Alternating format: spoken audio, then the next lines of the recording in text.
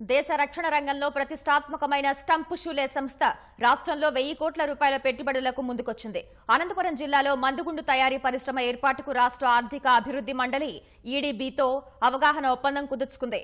EDB CEO జాస్తి Krishna Kishore, stump షూలే castings CEO Vivek Krishnan ముఖ్యమంత్రి చంద్రబాబు ఎదుట అవగాహన ఒప్పందంపై సంతకాలు చేశారు. దేశంలోని రక్షణ దళాలకు మందుగుండు సరఫరాలో స్టంప్ షూలే కాస్టింగ్స్ ప్రైవేట్ లిమిటెడ్ కీలక పాత్ర పోషిస్తోంది. అనంతపురం కర్మాగారం కోసం ముందుగా 520 కోట్లు, తర్వాత మరో 520 కోట్లు పెట్టుబడులు పెట్టనుంది. దక్షిణ భారతదేశంలోనే అతిపెద్ద మందుగుండు తయారీ ఫ్యాక్టరీగా దీన్ని ఏర్పాటు చేయాలని స్టంప్ షూలే కాస్టింగ్స్ భావిస్తోంది.